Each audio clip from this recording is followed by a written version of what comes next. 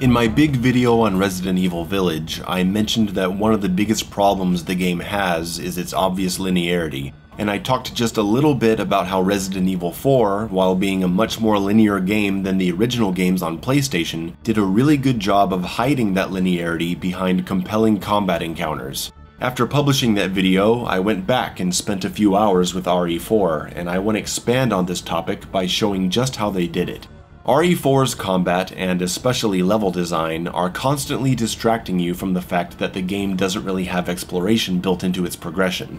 Yes, there is exploration involved in searching for treasure, but it's not like we're in a giant mansion where you gotta figure out where to go and backtrack for a lot of puzzles and all that. And they're able to distract you by frequently presenting you with uniquely crafted combat locations and throwing in new factors for you to adapt to. RE4 eases the player into its gameplay with a one-on-one encounter to figure out the controls and camera, and then shows you the option of jumping out windows to escape houses, and now you're in an open area with just a few enemies to take out. Beyond this space, you're taken down a pretty narrow path through some more simple encounters. The game is giving you time to figure out how all this works. Then, you are put in the first iconic introductory combat zone where hordes of villagers come after you. You grab the shotgun, you're blasting enemies through the window, you knock over the ladder to stop them from coming up, you jump out the window and run across the roof, you fend off everyone in mostly open space, the chainsaw guy appears and maybe cuts off your head, you explore and find grenades,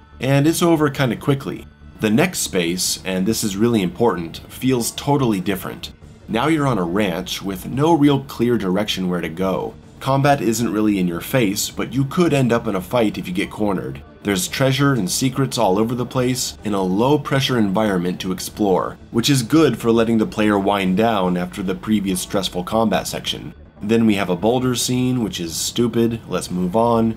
The next space contains explosive traps that you can disable, and also villagers throwing sticks of dynamite at you that you can avoid or shoot out of their hands to use against them, or you can cause them to stumble while the fuse burns down and they blow up that way.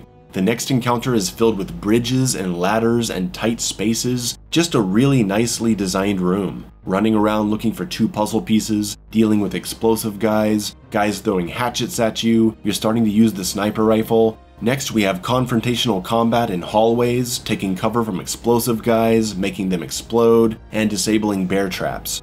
Next is a pathway with a bunch of enemies and a chainsaw guy, and more enemies blocking the exit. Next we go through a creepy cemetery, then we're making our way across a bridge-like walkway with some auto-platforming while enemies harass you from across the way. We're taken into a big swamp area where you can go down into the water or stay up above on the platforms. After that, there's a boss fight with Mar-a-Lago. The sun goes down, and now some of the villagers are sprouting parasites from their heads, making you hesitate about going for headshots, though I'm not sure if that has any impact on whether the parasites come out. Next is a little puzzle area where you gotta lower the boxes into the water by shooting the chains, then you're ambushed on both sides and gotta fight your way out. And now we've got another boss fight, already. Man, this game just keeps it moving. We work our way back up the bridge walkway, back to the cemetery, where we are confronted by deadly zombie dogs that kick your ass. We have a cute little color puzzle that leads us to the exit of the church, and we make our way out to see hordes of villagers that we can take out by shooting a carriage and sending it in flames. We backtrack through the village, all these enemies coming at us, traps all over the place, as we protect the president's daughter and then use her to reach the alternate exit of the ranch area. The weather is changing, the world is dark, and it's raining. Next, we're trapped in a cabin and have to fight off waves of villagers breaking through the windows and doors. It's an intense fight. Next, there's a fork in the road. We can take one of two paths to get where we need to go. You can go through this gauntlet area and fight chainsaw ladies, or you can take the path with another boss that you can avoid with environmental traps and quickly shooting the locks on the doors as you look for the key to unlock the door at the end. As the world opens up into this gorgeous landscape, we take the lift down to the lower levels, while villagers are also riding lifts and throwing axes at you. At the bottom, we have another boss fight. Isn't that wild? In 2 hours, we've already gotten 3 big fights. We take the eyeball back up the lift and open the gate. Now there's a truck barreling towards us, running over villagers, and we gotta shoot the driver and knock the truck off the road. Then we approach the castle, and it's certainly a grand design. We're suddenly dealing with cultists activating catapults, sending exploding boulders our way. We target red barrels to disable them and snipe some of the cultists. Now we've got a cultist with a metal helmet keeping us from shooting him in the head. After we blow the castle gate open with a cannon, we enter the castle. Now we're surrounded by quick-footed cultists charging at us, cultist leaders swinging maces. Then more enemies barging out of doors and swarming us. We get confronted by shielded cultists that can suck up your ammo. Then we're in a dungeon dealing with this gladiator guy that swings his Wolverine claws wildly and you gotta shoot him in the back. He's blind, so you can lure him around by shooting bells, and then he turns his back to you for a free shot. Then there's cultists coming at us that we can burn with environmental traps. Next, we're introduced to cultists that shoot arrows at us. Then we've got this giant room with all kinds of different cultist types, and we're just blasting our way through, getting surrounded. Ashley gets taken, so we have to set her free. We set Ashley on the pressure switch, and we stand on the other one to raise up a crank in the middle of the combat room. Okay, let's stop. Do you see what I'm saying here? Resident Evil 4, under the brilliant direction of Shinji Mikami, director of the original game, is constantly introducing us to new, fresh combat encounters. That's how you make players forget that your game is basically linear. Over and over, room after room, Resident Evil 4 finds a new way to engage the player, with new enemy types, unique enemy placement, smart level design, navigational puzzles. Every single encounter for hours is a special one.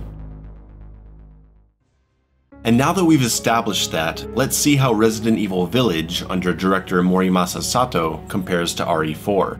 Village is regularly talked about for its supposed similarities to RE4, but those similarities are entirely superficial, because we're just talking about the game having a merchant, and hunting for treasure, and enemies dropping stuff when you kill them. Yeah, you're in a village, RE4 is in a village. But Resident Evil Village has absolutely no influence from RE4 in terms of design. The first combat zones dump you right into barricade swarm sections with no setup to get accustomed to the gameplay or controls. And then for the next several hours, we get long periods of wandering around, watching cutscenes, and small combat encounters that all feel identical. There's no consideration paid to the design of this world in terms of enemy encounters. Whereas in RE4, this room felt totally different from this room, which felt totally different from this room. Village just keeps pushing forward with spaces that lead to the same style of enemy engagement. There isn't any thought to how you're gonna navigate the space as enemies come at you.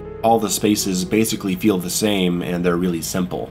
And the game rarely throws more than 3 or 4 enemies at you at once anyway, so it doesn't really matter what you do.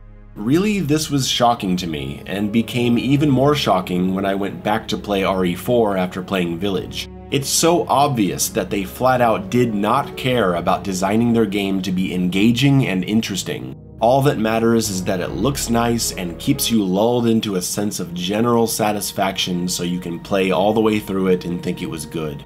Village's design is so obviously made to be able to coast through the entire experience without thinking, but this aspect in particular, the lack of unique spaces and combat encounters, screams of laziness because it's time-consuming to have to design lots of different areas to keep your gameplay feeling fresh. They'd rather just impress you with the presentation. And I didn't even go into Village wanting a bunch of different combat encounters. I would rather have a more puzzle-like exploration-based game like the classic Resident Evils, where you're avoiding enemies and being conservative with your resources, but Village couldn't even get that right because of the inventory and the linear map design. If Village had classic Resident Evil map design, it wouldn't need the combat encounters to distract from its linearity. So go back and play RE4 again, and take a moment to appreciate the uniqueness of every encounter, and how the game is always throwing something new at you. Thanks for watching.